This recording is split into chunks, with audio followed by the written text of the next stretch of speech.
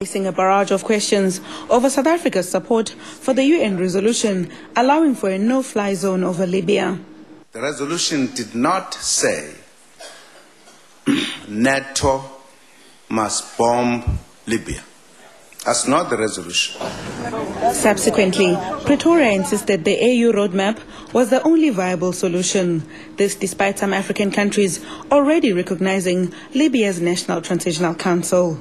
Botswana is the only SADC country to have broken ranks with the AU. Meanwhile, MPs today raised concerns that Julius Malima's call for regime change there may have damaged relations with Botswana, but the president said historical bonds remain intact.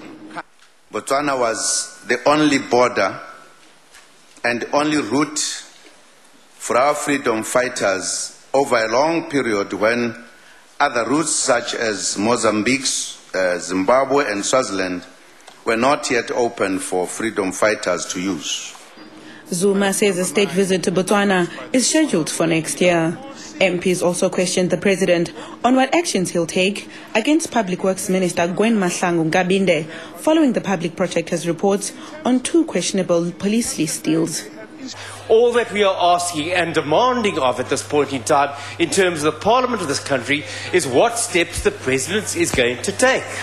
We expect the president of the country to account to this house today and no later. Thank you.